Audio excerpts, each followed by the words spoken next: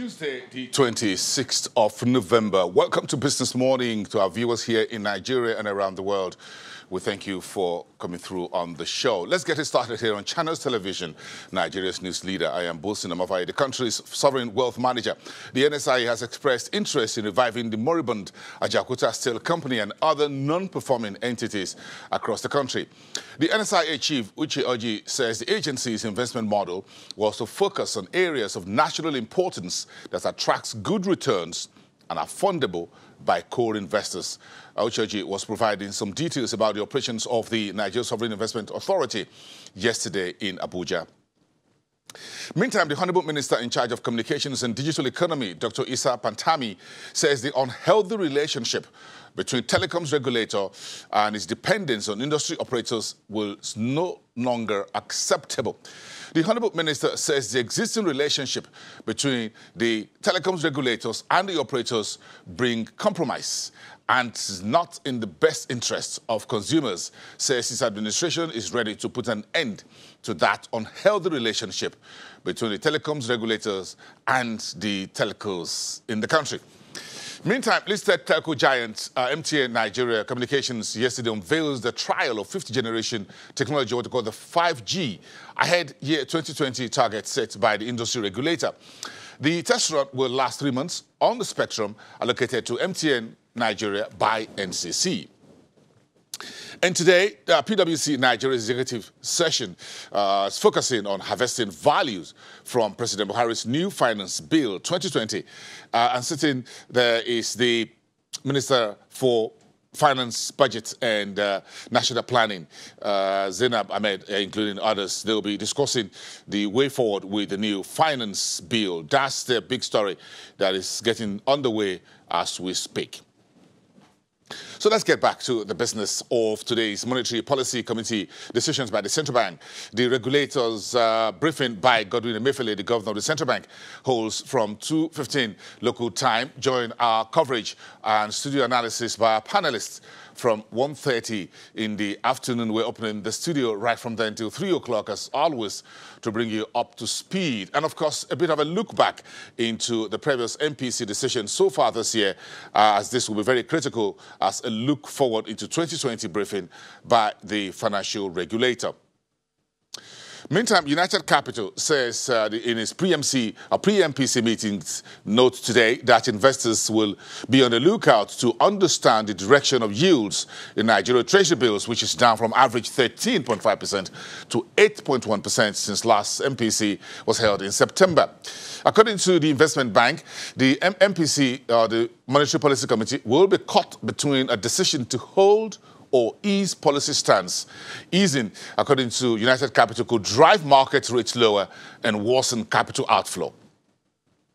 United Capital concluded that we think, quote, that the MPC will most likely do nothing, backing the CBN's recent unorthodox policy actions despite inflationary pressure and dwindling foreign reserves. That's part of what Noseke Nwajide of FDC will be speaking with us in about a minute or so. But first, let's get in through the markets and review where we finished off the first trading day of the market. With the stock market added 0.16% on Monday to start. The currency will be climbed back a little bit to the 27,000. That's been the psychological level in recent weeks for the Nigerian stock market. 27,035.78. That's the finishing line. We kept the total market value by equity side at 13.048 trillion naira. In terms of volume coming through now, that's a bit consistent with our daily average in terms of volume, value, and total transactions. That's 4,254, showing you the market breadth in terms of positive reading. But if you look at the 5 key sectors of the market, which were banks, consumer goods, industrials, insurance, oil and gas, you find those 2 green shoots there, hoping or holding the market up between consumer goods 2.73% and insurance 0.39%. Banks took a bit of a beating, 0.32%.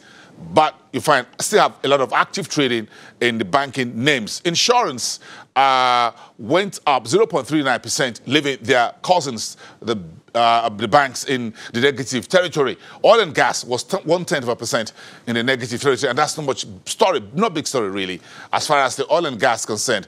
Just go through that and you find where that came through, about 0.1% in the oil and gas sector. That was Orlando. Down to 3.85 cover on the counter at the closing bell, trading a little less than a million shares, 983,213. But the big pool in terms of volume in the oil and gas space on Monday was Japan Oil Services. That's a company involved in maritime services for oil companies within the Niger Delta space. Japan traded more than 3 million shares on the day. The share price went up 5%, but that's not strong enough to upset a bigger cap company, Orlando PLC. Cap Oil PLC also lost 0.41% on the day. The rest of that sector remain in the grey territory. Let's cross over to the unlisted securities market. That's your NESE over-the-counter market. Unlisted securities, 0.14%, consistent with the bigger Nigerian stock exchange, NSE, on Monday. That tells you that we had an active Monday for the NSE, for the NESD. Roll that over, 1.05 million units of unlisted securities traded on Monday. That's a good way to start the week. 10 transactions. Okay, look, we'll finish off with the fixed income market, shall we? Where are we starting? Open market operations, Nigerian treasury bills. That's a very surprising story. The numbers are coming through on your TV screen. The open market operations, we started the week on Monday at the secondary market. A bit of a gentle reading, less than 40 billion. You see that at the bottom of your TV screen.